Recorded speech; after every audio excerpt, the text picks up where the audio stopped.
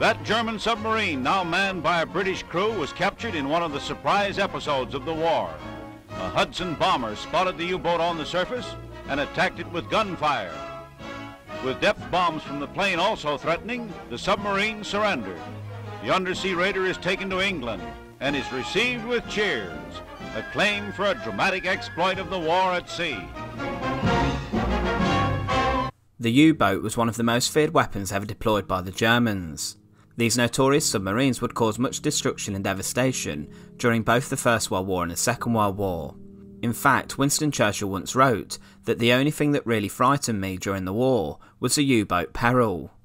During the Second World War, Germany built over 1,100 U-boats, of which 785 were destroyed, and the remainder would surrender or were scuttled. However, today, we're going to look at the remarkable story of the aircraft that captured a U-boat single-handedly, and more specifically captured U-570. To support our channel, please make sure to subscribe. U-boat U-570 was built to the German Type 7C design. This was the most common Second World War U-boat type, built by the Germans, and it had a displacement of 769 tons when it would surface, and 871 tons when it was submerged. Now, the U-boats were a constant fear in the back of the minds of Allied sailors or seafarers during the conflict, and they would target different types of ships and hopefully disrupt supplies reaching Allied countries as much as possible, as well as focusing on military targets. U-570 was over 67 metres long, and the diesel propulsion system provided a maximum speed of 18.8 knots, or just over 21 miles per hour when surfaced, or 7.6 knots, or just under 9 miles per hour when submerged. This specific vessel had a fuel capacity of 109 long tons, which gave it a range of 7,500 nautical miles, or 8,600 miles, at 10 knots or 12 miles an hour. The test depth in which it could operate in was 230 metres underwater. Its main armament was made up of 53.3cm torpedo tubes. U-570 could carry 14 torpedoes overall, and was fitted with an 8.8mm deck gun with around 150 rounds of ammunition and a 20mm Flak 30 anti-aircraft gun. Shipbuilding firm Blohm & Voss laid down U-570 at Hamburg on the 21st of May 1940, and it was launched under a year later on the 20th of March 1941. It was commissioned into the Kriegsmarine or German Navy on the 15th of May 1941. Following a short series of tests and commission trips in the Baltic, U-570 moved to Norway, where she carried out short training voyages and fired practice torpedoes checking the weapons system on board. In late July 1941, the submarine had moved to the German U-boat base of Lofsjord, around 13 kilometres north of Trondheim. In August 1941, the German naval code-breaking organisation learned of a large concentration of Allied merchant ships in the region of the North Atlantic Sea, south of Iceland. Admiral Karl Dönitz ordered 16 U-boats to the area to hunt down the Allied vessels, and U-570 would be one of these. On the morning of the 24th of August, she would be placed on her first wartime patrol. The planned mission was to patrol the area south of Iceland before proceeding to the U-boat base at La Pallas in France, and U-570 on board carried enough supplies for around 4 weeks at sea, estimating a long mission.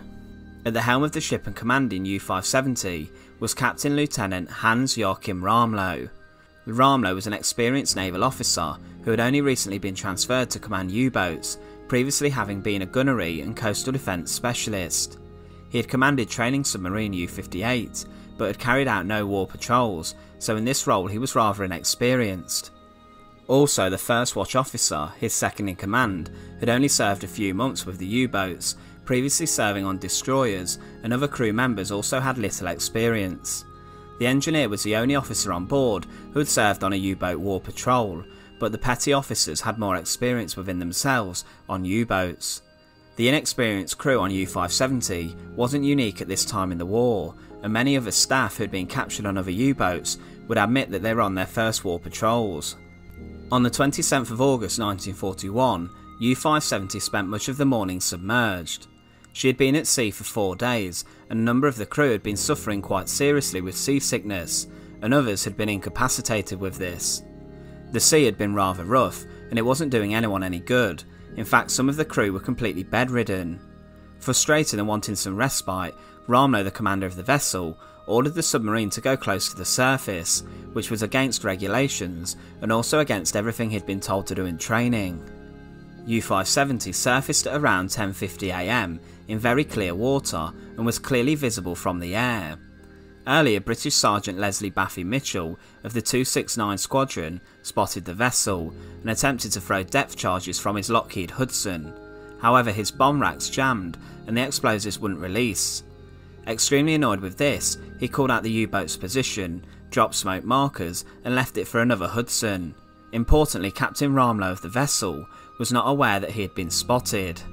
When the vessel surfaced, U-570 found itself immediately below a second Lockheed Hudson Bomber from 269 Squadron, flown by Squadron Leader James Thompson. Thompson had been patrolling the area that was earlier marked by Mitchell, who had summoned him by radio. Once he got over the shock of the U-boat submerging directly below him, Thompson made a beeline towards the submarine. At this point, Captain Ramlow stepped onto the bridge of the vessel, and he heard the plane's engines through the hull of the submarine. He immediately ordered the U-boat to crash dive into the sea. However, Squadron Leader Thompson's Hudson had already reached the ship, and he dropped 4 250-pound depth charges around the ship, with one detonating just 10 metres from the boat. The U-boat was in dire peril, and one aircraft was about to make a heroic and amazing capture. This time the mechanism didn't jam, and the depth charges hit the water at an angle of 30 degrees to the vessel's rear.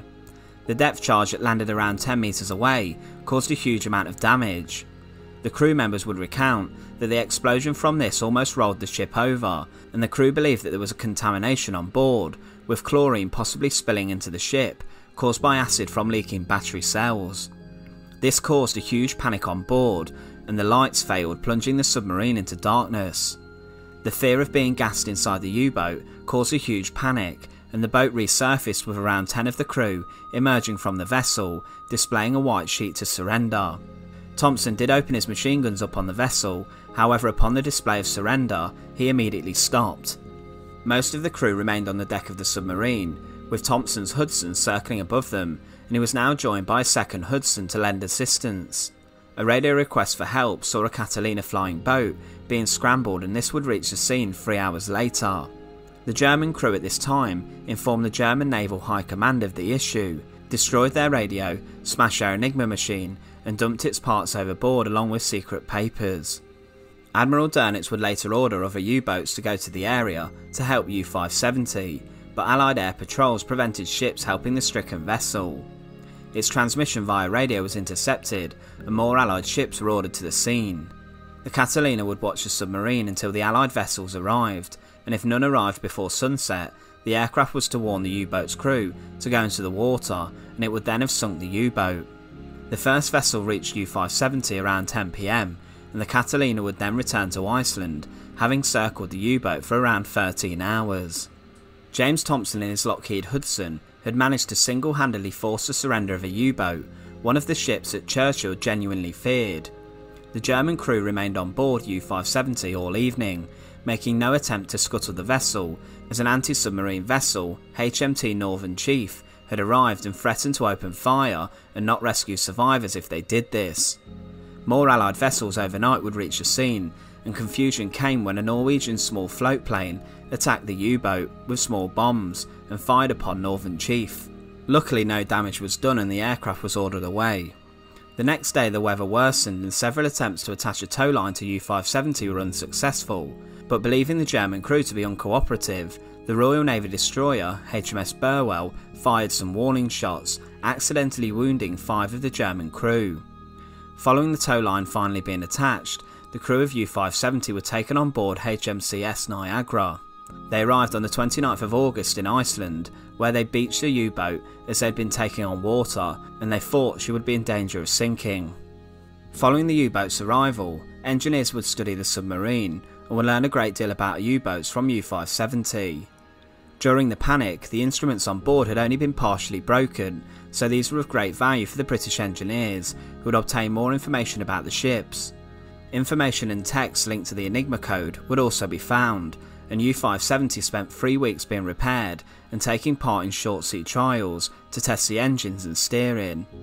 On the 29th of September, the submarine set out for the UK, manned by a Royal Navy prize crew.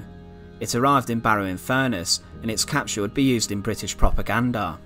Apart from Commander Ramlow, U-570's officers were all taken to an officers' prisoner of war camp at Griesdale Hall in Cumbria. At this camp, a large amount of crew from sunken U-boats were based, and a court of honour was established that tried Ramlow and the crew, including his second-in-command, Bernhard Berndt. Berndt was guilty of cowardice along with Ramlow, who wasn't there, and Berndt would later escape the camp, being shot by the Home Guard, who would later apprehend him. Interestingly, following its capture and repair, U-570 was placed into service with the Royal Navy, becoming HMS Graf in September 1941. It would later have a rather interesting service history, however that's a story for a different video. So U-570 eventually became an important symbol of British naval superiority. However, you cannot forget the actions of Squadron Leader James Thompson and his Lockheed Hudson Bomber. Without his role in capturing the remarkably feared naval submarine, then U-570 could have gone on to conduct extreme damage against Allied merchant ships. Thompson's actions were incredibly heroic, under deep pressure and panic.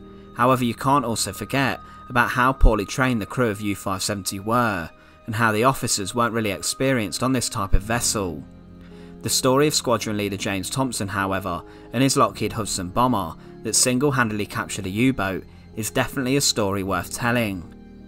Once again, thanks for watching. To support our channel, please make sure to subscribe. Once again, thanks for watching.